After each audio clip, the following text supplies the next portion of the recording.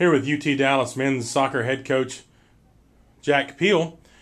Coach, just wrapped up the preseason, finished 2 games with a nice shut-up performance by the defenses, outscored those first 2 games 5-0, but the third game was rained out. Talk about how your preseason went and what you saw and what you liked from those first 3 games.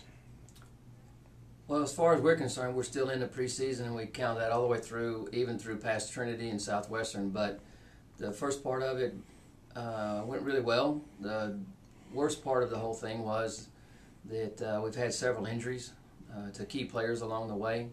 But the guys came in really fit. They really worked hard. They had a great attitude. We have a whole lot done. We're changing a lot of things about what we've done in the past. And to be quite honest, I was surprised how well we did against Richland, because they're a junior college national powerhouse most of the time.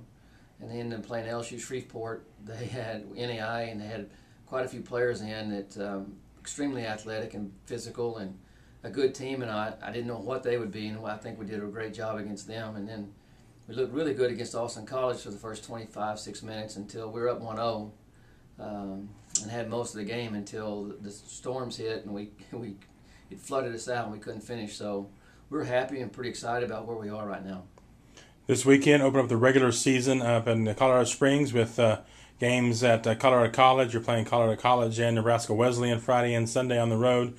The first 2 of 6 straight road games to start the season. What's the mentality that you have to go into to keep these players focused for 6 straight road games before you really get a chance to play in front of the home fans? Well, they're excited about going and travel, and the Colorado trip, we do it every 2 or 3 years.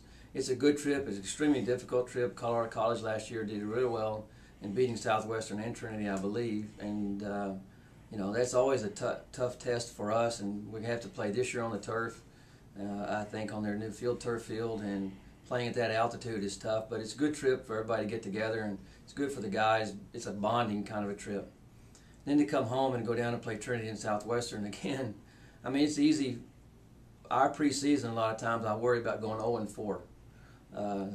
Because of this preseason that we schedule, especially when you add Trinity and Southwestern on there every year. So it's tough, and it's going to be hard. And then turn right around and go out to Hardin-Simmons and Howard Payne to play.